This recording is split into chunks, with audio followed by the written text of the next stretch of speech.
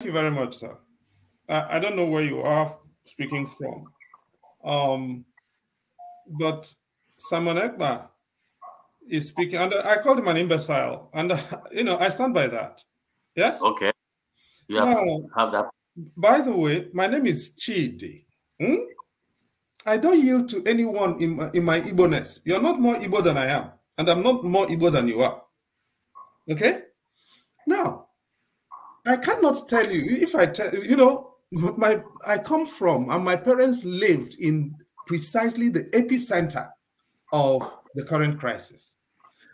If I tell you the amount of Ali Mjigorukoga in the last 3 months, I have covered over 350 kilometers on foot. Nalibo. Inugo. So I'm not going to take lectures from anybody on what is happening in the Southeast.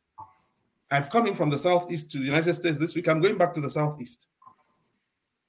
And I'm about Ali Boso. So when we come to this thing, let us all come to this thing as Ainine Undibo, and we understand what is going on. If you don't understand, I do. I have lost family, not 1, not 2, not 3, not 4, not 5. I have buried family. So you don't give me lectures about what is happening in sit at home. The first thing is, when we are talking about this thing, can we respect one another? Simon Ekpa cannot be sitting and sleeping with a white woman in Finland, and you are telling me that he is what to you? If he is that to you, please, I will respect you and what he is to you.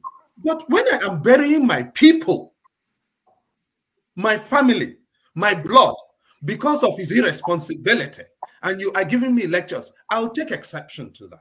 I've listened to you in dignity and respect, but I do think on this matter, I know a lot more than you do.